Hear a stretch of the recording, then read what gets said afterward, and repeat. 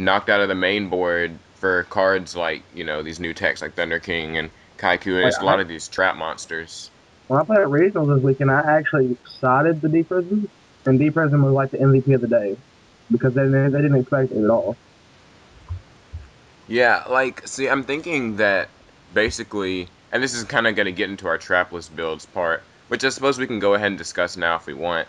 A lot of decks are basically now running no traps as a counter to Heavy Storm, and MST is basically just run no traps. I know the basic reason for that is just to make their MSTs, their heavies dead, and you're still moving just as fast. Um, what do you guys think of trapless builds? Chris, you can start. I like them, but I've seen a lot of these trapless builds siding traps, and there are only very few decks that can't run traps, such as like Frog Monarch. So it's getting a little more obvious right now what they're trying to do with side decking traps. But I mean, it's still effective if you're not paying attention to it. Hunter, what about you? Like, what do you think of trapless builds? Do you think it's something that's gonna last, or just sort of a temporary trend until the I meta think maybe plays out? I think it really depends because the reason that some agent decks can have trapless builds is because they already have enough control with their monsters. The fact that Christia can stop all the special summoning rather than before oppression, but now we don't have that. Um, Things like that.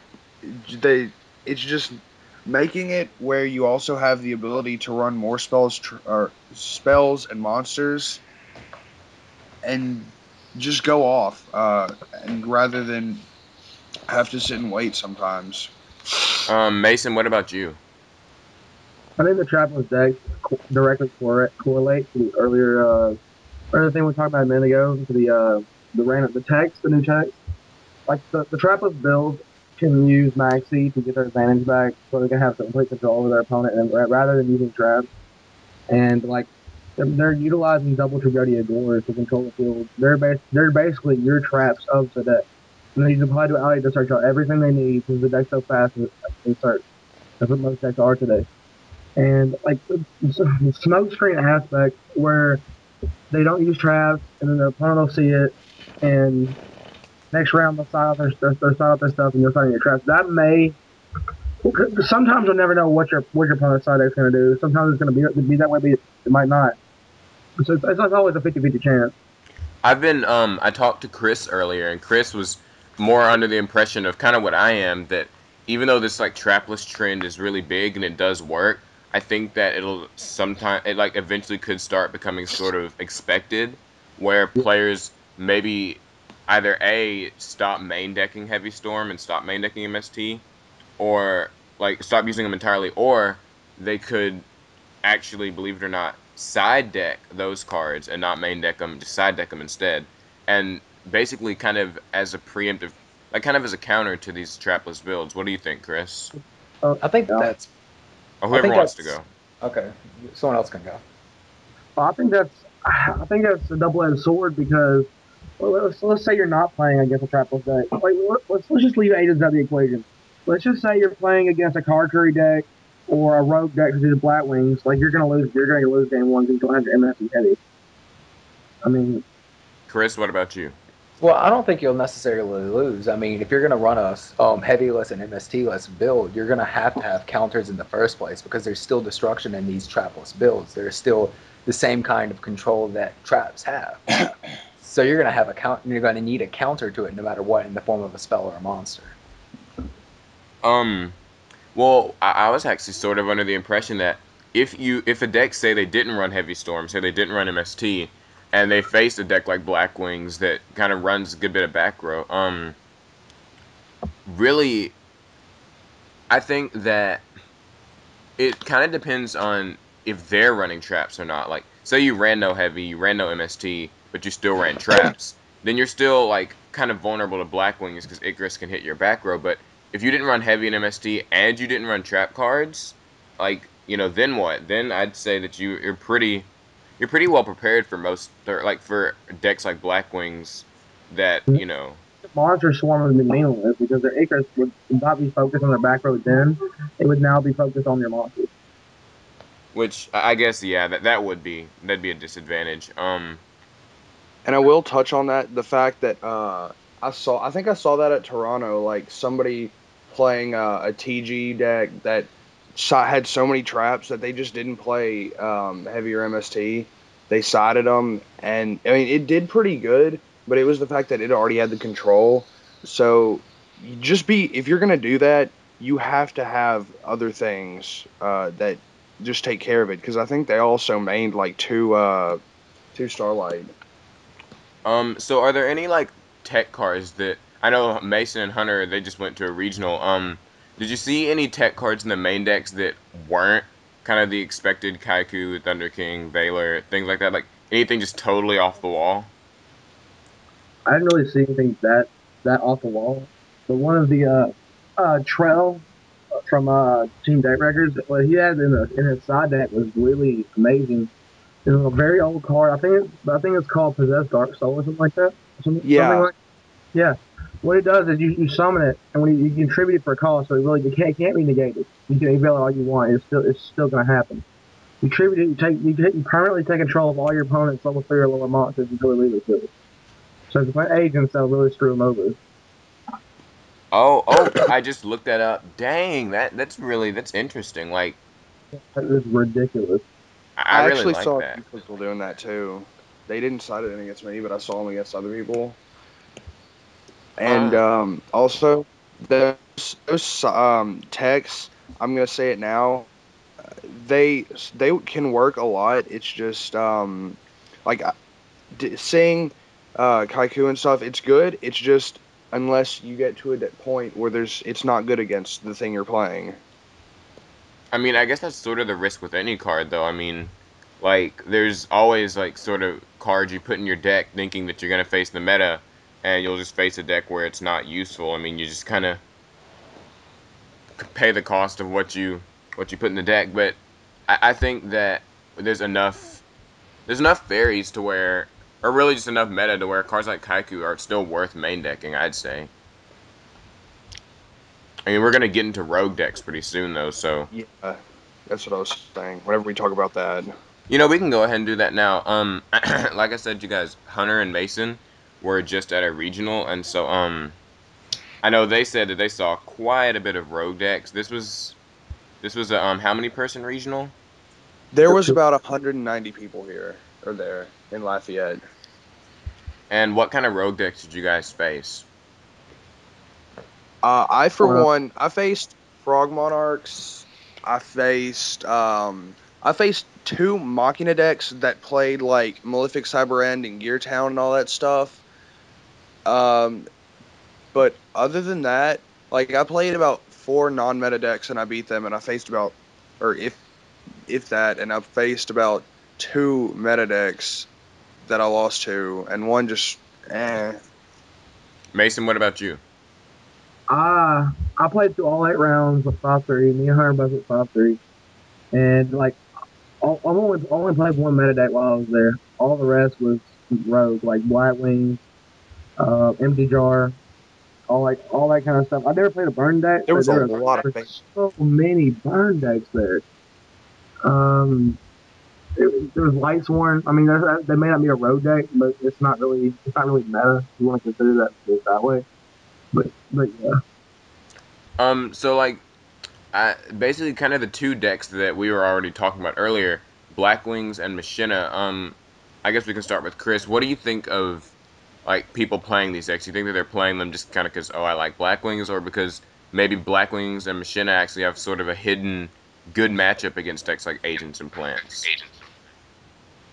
Well, of course, I think it's a combination of both. I mean, Blackwings and Machina have been around for a while, so of course there's going to be someone that's extremely comfortable playing this deck. We already know their options, we already know their builds and stuff. And Blackwings and Machina, they do pretty much have a good matchup against stuff like all these agents. Their boss monsters seem to work pretty well. So I mean, it just Uh, seems like. Hunter, Go what ahead. about you? Um, there there is probably a bit of both in there, because Gear Frame is one of the biggest hurtful cards against something like us, because no matter what happens, it's gonna it's going to get its a second effect off. But it really depends because the Malefic Cyber End was really hurtful, 4,000 beater, but it takes things, and I think the fact that it just shows that even if it's an autopilot deck, it can still win a lot. And Mason, what do you think of Blackwings and Machina? Flatlings, first of all, are really good. I think they're really good right now because people like since Heavy's around, they usually use a lot of traps, but now they don't really have to be scared of the back row to stop them. So they can just go off and swarm and then take you down. So they have a lot of power behind them. Igor stack, they'll set one Igor stack and a bluff stake up who's heavy, whatever, because they're gonna swarm you. Machina, they've always been good and consistent. They you can take anti meta elements into them. Especially if you play the gadget version, you always plus off of them. The fortress is great because you just get instantly a 20 effect. I was actually speaking of like sort of Machina teching anti-meta.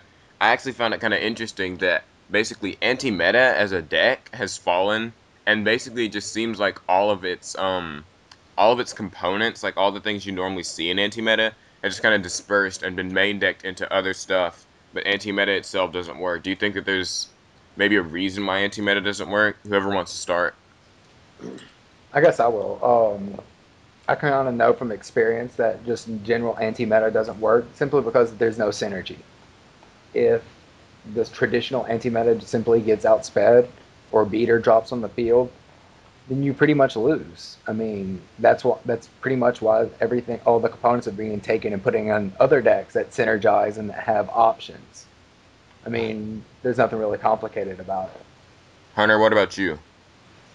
Being the fact that I played anti-meta for a little while, and I decided to quit off it just because of the fact that it's really slow, and if you don't have the things that can stop that overpowerness, if that's a word, then it really just you can't really come back from that.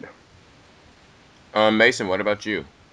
I believe as soon as Animeta loses control, they've lost control and they'll never be able to regain it. They're not fast enough, and they're not fast enough, and they don't have enough outs to come back. Yeah, I pretty much agree with everyone. I think that Chris is especially right because, like, really, it just seems like anti-meta loses, yes, because of its speed, but also just because there is no synergy there.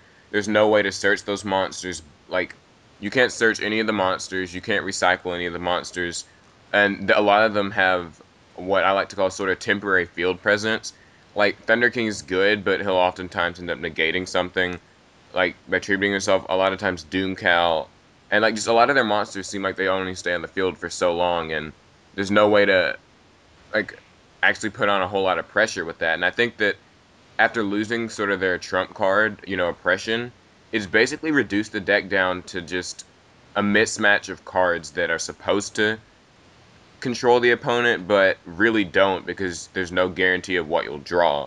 Like if you open up with Kaiku against plants where it's not really that useful, then that's that. And then, but on the other hand, you could open up with say Breaker. So you're like maining Breaker, and you open up with that against agents, then that's not useful either. And there's no real way to search anything. There's no real way to like like control your hand or your draws. It's just kind of you deal with what you get. And Yeah, that's why traditional anti-meta with like Doomcows and all that stuff has not become as big, but anti-meta is getting more pushed to other things that can take that, like TG stun, just the fact that they have yeah, they have their own engine. advantage. Yeah, and they're all floaters, and that's why they're good. Yeah, like I said, I'm seeing a lot of anti-meta stuff basically getting split up and just going into different decks. Like, I mean, Valor and Max C we already knew, but just cards like Kaiku and Thunder King are ending up in decks that aren't really anti-meta. Well, TG Stun sort of is, but they're ending up in there instead of anti-meta itself, and I think it's because those decks have more synergy, and those decks have their own engines they're working off of. So for our next point, I guess this wasn't really listed in the agenda, but Do you think that like some of these like trapless builds and metacalls, do you think any of this is going to change when Rescue Rabbit comes out? I believe that there'll people just start maining bottomless. Mason can tell you more about that Oh God. because because bottomless really just takes care of Rescue Rabbit stuff. And other than that, I really can't say much will be different other than maybe Penguin Soldier and Liberty at Last just to put back Exceeds because Exceeds just kind of devastating at some point. Yeah, Chris was telling me one of the weaknesses he sort of saw in most every Exceed is that very few of them actually have proactive effects, only Leviair, and the rest of them are pretty much prone to compulse and stuff like that because Utopia isn't offensive. He just negates attacks and like Roach negates summons, but none of them do anything on summon. There's no like he unlay or anything like that. I mean, Chris, maybe you can tell us more about what you think. Yeah, it's you pretty much covered it. They're just passive. I mean, until they're giving you problems. I mean, Olivier, of course, is the exception. But until they give you problems, most of the time you can just leave them there until you just want to compulse it and then do something. Because I mean, they're just slow right now. But with the seeds that are coming out next set, some of them do have proactive effects. We've already had a conversation about this. Thunder and Dragon, for one. Oh The yeah, that's gonna be a thing. Mason, what do you think about like when Rescue Rabbit comes out? Do you think that a lot of the trap lineups will start running like stuff like bottomless? I do believe so. Like yesterday, I decided to go with a more controlled trap version. And then I didn't run the trapless version yesterday because I thought there was gonna be rogue decks, and there were, which was great. Was what I did. So I made warning, which was great by the way. It's a very susceptible card to be destroyed, but it's really good. I also made two copies of Bottomless, which was the MVP of the day. I think Bottomless is gonna make a great comeback pretty soon, especially for the downfall of Rescue Rabbit. Bottomless is gonna be a really key card. Also, Dark World. We've touched on this before, but I guess we'll just jump right back to it again. When Dark World comes out, do you think that I mean, I think that when Dark World comes out, the trapless builds will only have even more of an advantage. But what do you guys think? Whoever wants to start. I think they're going to get a little more hurt by Dark Worlds because the only way to get rid of Grappa is to bottomless it really or Crow, and other than because it'll just coming back. And other than that, I think there will just be those techs that they have, which just have to make them go to get around Dark Worlds and stuff. I mean, like I think that you like you said, DD Crow is an answer, and DD Crow could find itself in a lot of main decks. But even so, like even without traps, cards like Max C can really sort of be a bit of a pain for Dark World in that you're drawing. Although I do think that traps will they could make another appearance, like because you do want to have bottomless, and when Dark World and Rabbit are both out, bottomless will probably become the MVP MVP like Mason said. Um, Chris actually says, like I said, Magic Drain, great card against Dark World. What do you it's think? amazing. You can go My ahead. opinion, Magic Drain is absolutely beautiful against Dark World simply because they need their spells to work, and either they get their spells negated and then have to play the other one that they have in hand, or they ditch two for one Dark World effect, making it a -1. They're going to constantly lose hand. Yeah, it's just gonna pull away their stamina even faster than it already kind of goes, because I don't think that Dark World has a lot of stamina. But Mason, what are your thoughts? I think. Well, first off, let me say something about Blake's new deck he's trying to make. Like it's gonna hurt. He's preparing for the Dark World threat as long. And like it hurts agents, plants, and every other meta deck out there. He's starting to run macro monarchs again, like he did in the past. And his tech is going to be legendary jujitsu master because we talked about it, but that's another thing. Like macro and D Fissure just completely shut down every play that Dark World has. Not to mention plants and agents themselves. But Dark World is really going to suffer from it because they really have no outs. Also, I want to touch on the fact you say Max C hurts Dark Worlds. In reality, it's not going to hurt them as much as you think because they're really only going to be special summoning like once per turn most of the time, and you're just going to get that one of on Max C. I don't think it's going to really be as big of a deal, but But I feel I, like in that sense, then isn't that sort of one of Dark World's weaknesses? If it can only special summon once, maybe twice per turn, then it they can. can special summon a lot. They just they just won't because they know that all the stuff can be hurt. Chris, what are your thoughts on I Maxi and feel Dark like World? I feel Dark World have to either go big or pretty much go home. Get your opponent where in a position where they can't counter and drop as many monsters as they can and swing. But again, like Max C is going to be, I think it's going to be pretty good against them because for Dark World to really, really be effective, you have to swarm. And I think the Maxi will be making your opponent draw so many cards that like the Dark World dealings won't even be disruptive. And at first, I thought that that was sort of a little bit of a bonus to Dark World and that it could disrupt your opponent. But when they have Max C and they're drawing from Max C and then they're drawing and discarding from Dark World Dealings, it just gives them more things to discard. And you're really, like, at that point, you're just speeding up your opponent and setting up a lot of times. I Like mean, that's not especially always true, but go ahead, Mason. especially if you're playing a plant player and they start doing that, you're just giving them pluses all over the place. Yeah, you're setting up, and even Chris, who's playing the sort of obscure zombies, can attest to this. Oh yes. Another card I actually wanted to touch on for like siding against Dark World. It's a complete trash card, except it's absolutely hilarious against Dark World. It's the card Regenerating Mummy. If it's sent to the graveyard by a card effect, you simply add it back to your hand. And if Dark Worlds are playing their Dark World dealings and that kind of stuff, you pitch that same exact card and you just gain advantage off of it. Yeah, it's pretty good It's stuff.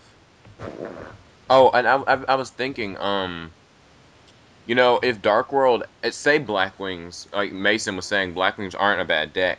Say they came back into popularity and Dark World appeared too. Do you think that at that point Consecrated Light would be a viable side deck card? Man, Thoughts? it would be a viable side deck card, but I think there are people are going to be playing a few lights so they can play BLS because it's there, it's really a defining card of this format. It seems if you're not playing it, it's kind of hurtful, but it's not bad if you're not playing it, but it's really good if you are. So people are going to be playing those lights. So I think those are going to be able to hurt consecrated. It surprises me that I haven't seen like the Dark World builds that I see on Dueling Network. I just never see BLS, and it surprises me because don't they run Fabled Raven? I mean, usually Yes, like three of them. I just is they it a should. They should be running about two ravens if there's people are smart, but that's the is problem. are you like seeing any reasons why BLS isn't in more Dark World decks? Like, does anyone know? That's just my personal question. I believe it isn't because people just aren't. Either there's not enough room, or literally people just aren't smart enough to do it. I don't think it really takes a lot of smarts to tech a BLS in anything. Like, any deck these days can put a BLS in it with Well, I don't just see why they're not. I really do. maybe that's just my just I'm just haven't seen any. I think Dark Wolves don't want to play BLS because sometimes it can get in the way. They have to go big or go home, like Chris said, and if they don't get that play, because the BLS play will hinder some of their other plays. That like only like the only dart they have is graph in the graveyard because they've already removed all their things with their field stuff, and they need graph, but they're having to choose between that and BLS. I mean, it can be a hindrance sometimes. I see where you're going with that. I also think that because yeah, like they have to discard and use like Dark World dealings. Sometimes the BLS will just be a thorn in the hand that they can't really use, and it's just sort of there. I mean, I would rather. I don't know. I mean, I think Chris made a suggestion that there should be Dark World builds based on synchroing. Chris, maybe you can explain a little more. I can't really. It was simply an idea because we've seen these fabled cards, However, I mean, Fables kind of had the same problem with Dark Worlds. They have low stamina. They depend too much on themselves. They depend too much on their little card effects going off and comboing into nothing, pretty much. I mean, it'll pretty much just depend on that TCG card being some kind of broken tuner for them. Speaking of Fabled, Mason, didn't you say you saw like a Fabled deck or two at the regional? Blake actually, I didn't play any Fables, but Blake did, and Blake he he came close to beating them, but that dude he had it down pat. Like he had it to where it was tech out for the team. Like, were there any Yeah. specifics that you knew about? Not specifically. I just remember him. I remember just walking up and seeing like mained Mind Crush. Only reason I saw that was because it was super German, and I was just like, he's probably not a bad player. He just wanted to play Fabled or something. Yeah, speaking of Fabled, does anybody remember about 6, maybe 8, 9 months ago when Fabled was supposed to be hyped up to be the big thing in the future? Whatever happened? Like, any thoughts, Chris? You want to start? I think people are gonna have the same problems like that they're gonna have with Dark World. They're finding out it's all hype pretty much, and that lack of stamina. So everyone builds it and kind of they lose with it, so they drop it. Just kind of simple as that. The road to Naturia, basically. Like it's kind of like Naturia, like they were hyped up the whole time.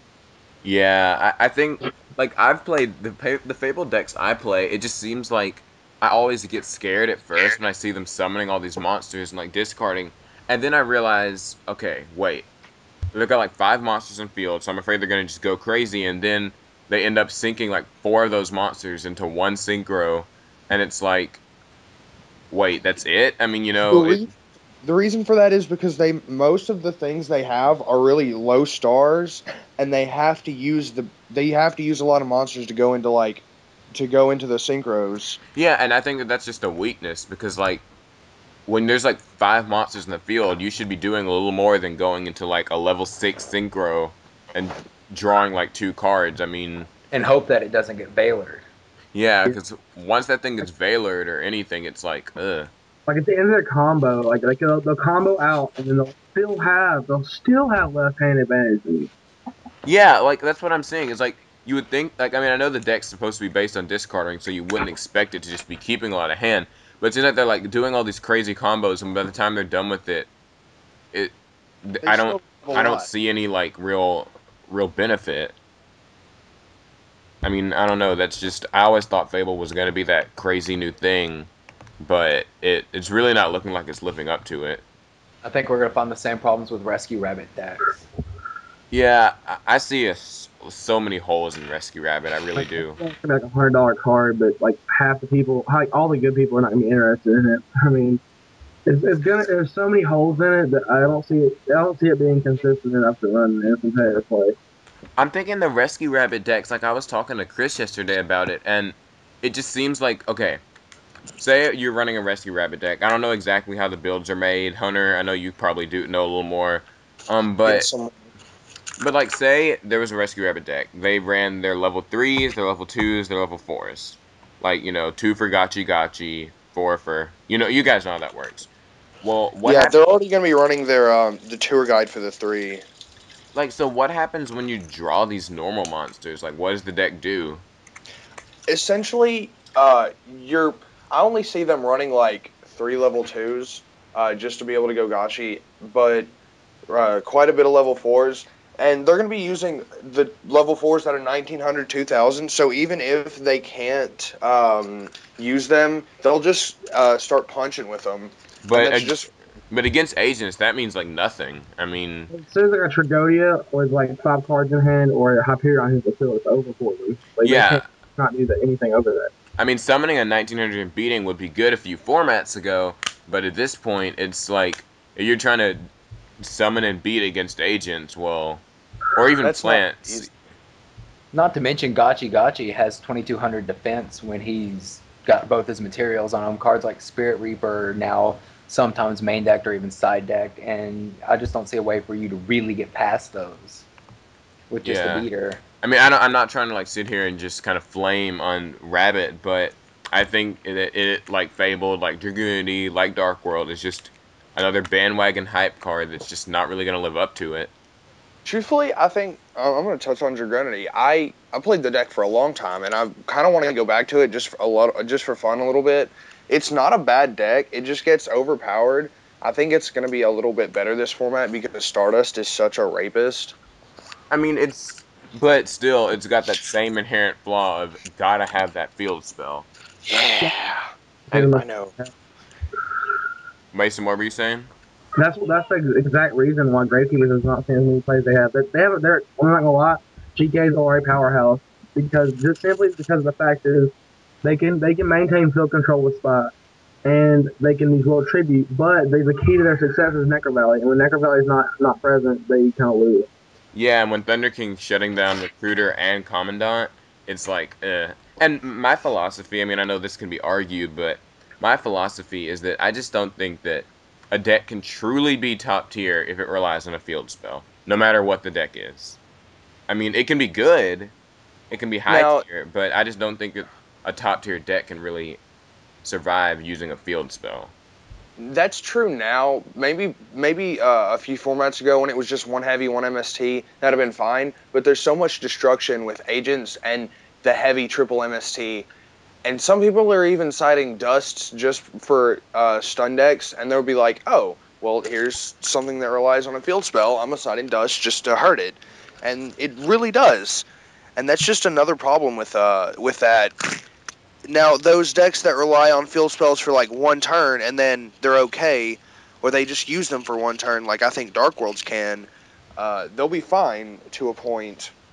But that sort of seems to play into Dark World's weakness. Every Dark World deck I play, like they'll use their field spell, use its effect, and then like activate another field spell, use its effect. But at that point, it's still making those same zeros. They're not really plussing. And Let me touch on Dust Sheet. I'm not Dust Sheet, but Dust Tornado for a second. Dust Tornado is a very underplayed card because what people will do, they'll play they'll play the field spell, they'll get Dust Tornadoes, and a real good player knows Dust Tornado's second effect. Like the Dust Tornado's field spell, like they'll use Dust Tornado's second effect during the end phase and set their MST. I mean, like either way it goes, you're screwed because they just set another field. They just set another field destruction. yeah, that's Dust Tornado. Do you think it's just really underrated and maybe is worth playing or siding? Because let's say you know what your opponent has in their hand, but you don't want to set your Mind Crush yet, because you might get MFT'd, and you're like, well, let me go off on that. Mind Crush. Let's say you want to wait for them to play Play-Doh out, and you have Mind Crush in hand, and you don't want it to get MFT'd right away. They play MST, they hit the Dust Tornado. You chain the Dust Tornado, and then you set your Mind Crush. Now you don't have MST. But then they'll play the Pie Duality, and then they'll get their shit. Then you do your Mind Crush during your draw phase. It's a really good card. Yeah. Mind, I'll go ahead. Mind Crush is just a card that I want to talk about in its own discussion later, because there was somebody that really did some pro moves on me that I lost to last round. He really did some pro moves with me with Mind Crush. Go ahead and explain. I mean, we're in no time. Um, Essentially, what happened is, it was game 3, and I just drew. It was game 3. I had a Light and Dark Grave. I just drew BLS, and it was really about even. Neither of us could attack, and I just wanted to wait a turn because he just was sitting there. Next turn, he sets a card, says go. I draw on the standby phase. He calls BLS out of nowhere. He didn't know. He literally said to himself, "I probably am going to be wrong, but standby phase BLS," and I had to pitch it Do you think it? because it's pro moves like that just calling the only card that will fuck you up really works against. That's true. So that yeah, I do agree with that because it seems like BLS is that card that even though there's only one copy of it in every deck, it's kind of like heavy in that for one copy it gets drawn so much, and I think that it's worth mind crushing BLS even if you get it wrong, just because you know that that's the only card that will like fuck up your strategy. I mean, I know Chris sort of talks about it a lot, like how he can. Chris plays zombies. He can handle agents really well. It's just like his real only real problems like the BLS and the Hyperion. So once he gets a full field of pretty much what he needs, mind crushing BLS or mind crushing Hyperion could be worth it even if he hits it wrong, because at that point he'll know that there's nothing else to worry about anyways. And it's not bad. It's really funny whenever you just whenever it's the only card in your hand, you set it. So you're not really taking a minus as much of a minus whenever you just call it and you don't have to pitch anything. I actually wanted to touch on something. Hunter, you so far you seem to be a Dark World fan. Dark World play Mind Crush. They play it really well. Dark Even World play calling it, Minecraft all the time. they play it really well because even if you do call it wrong, you can actually get a 0 off of it at the very least. Mm-hmm. Yeah, and they're also really resilient to Mind Crush. Like a main deck Mind Crush against Dark World is a pretty bad idea. I mean, it's not like you would know, but if you Mind Crush Dark World player, I mean, I guess you wouldn't call the Dark World monster anyways. You'd probably want to call something that would be able to get off the Dark World play. I would Like say Dark World dealing. yeah, if they duality and dealings, really you're not going to see dealings as much just because Dark Worlds are going to be hyped. Sure. And oh, I don't want to get their Dark World effects off too, because getting off the second effect of a Dark World is even more devastating than people know. Oh, you guys, okay. Me and Chris were talking. What do you guys think of the Dark World mirror match? I just had to get this topic on. Like, Mason, you can start. It's going to be a very, very conservative match because Dark Wolves are going to be running. Their only discard outlet is basically either going to be the field spell or Raven at that point. Because if they are main decking the Dark World dealings in first turn, whoever plays it first is probably going to lose.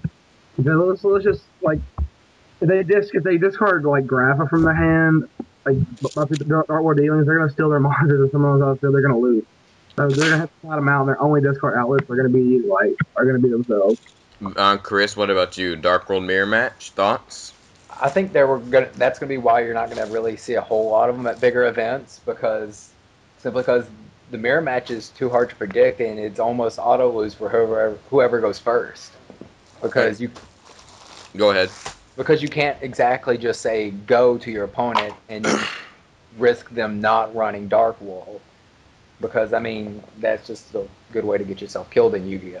And Hunter, what about you? Now, I've been trolled a lot about this card, but I think it's going to be used instead of dealings. I see Drag Down to the Grave. What it does is you and your opponent look at each other's hand, and you choose what to discard out of the other person's hand, and then you draw. And it counts as discarding for an effect instead of a cost. So, really, you can see what they've got in hand, so Mind Crush is going to go along with that. B, you're probably going to make it where they only have 2 or 3 choices of Dark Worlds that they want to pick, and they don't want to have to pick any of them. And it doesn't count as your opponent discarding it, but still, it's kind of devastating. I mean, I agree with that, but you also have to remember that Snow can't search Drag Down to the Grave. That's true. I also need to touch on this. Drag Down to the Grave. Is it discard 3 then draw 1? No, it's not discard 3. It's Drag Down to the Grave, it says you and your opponent look at each other's hands, select one card from each other's hands, and discard them to the graveyard, and then each draw one card. There may be a timing issue with that card then.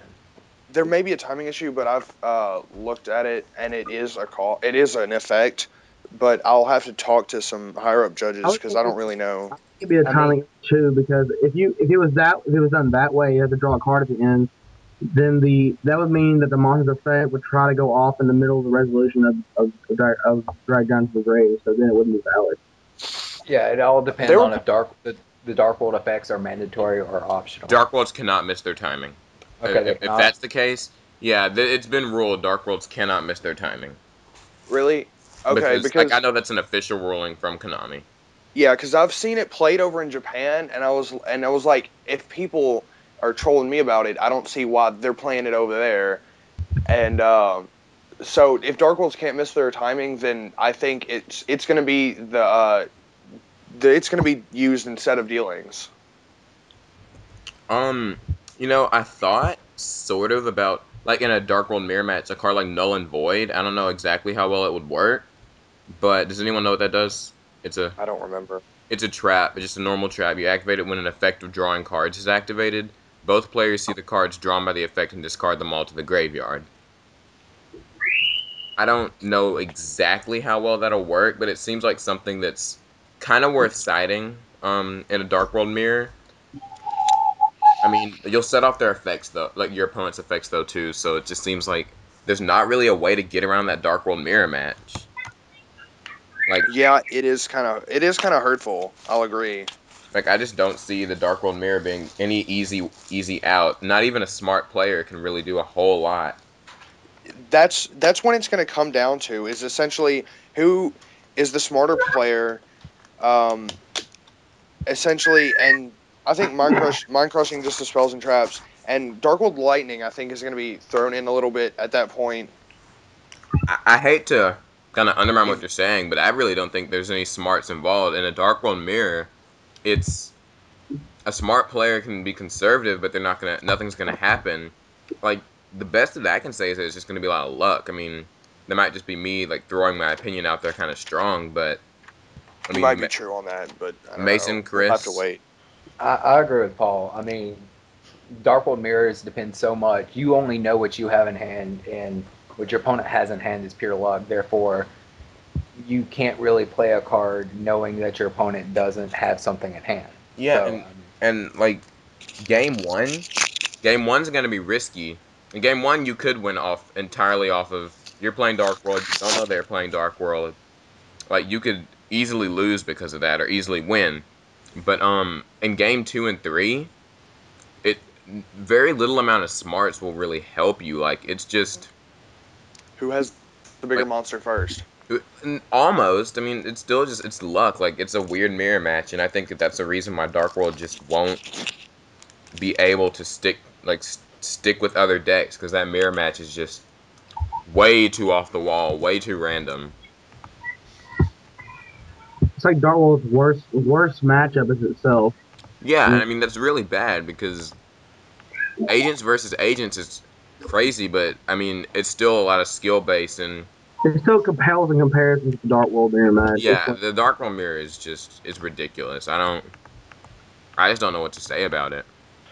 I really do. Yeah, it's difficult to get on that subject because we don't really with the new cards we don't really know how that's going to work out. But back then, back whenever Dark World was good before, it was really crazy to have mirror matches, I mean that's just gonna to be say the least. interesting.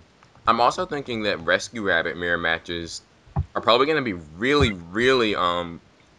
like lean well, towards the person who goes first. Because if you go first to get your Rescue Rabbit off, then your opponent's always one step behind you, and at that point, you like it's almost like anti-meta mirrors, you know? I mean, what do you guys think of the Rescue Rabbit mirror, I agree with you, just at all. Chris?